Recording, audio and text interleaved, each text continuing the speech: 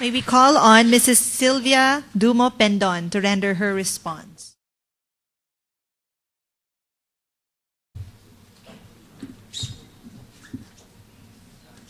Utmost and foremost, I thank the Lord God Almighty for giving me the luxury of time to be here today in the presence of His Excellency, President Aquino III.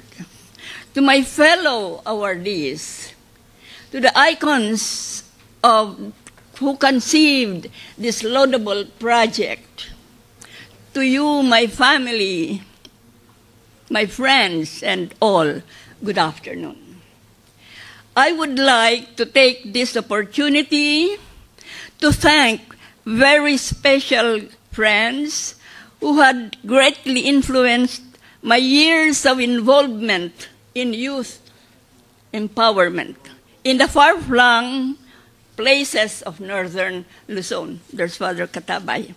My passion for influence the elderly people of Palawan has given me an endless, selfless, timeless pursuit of the best quality of life.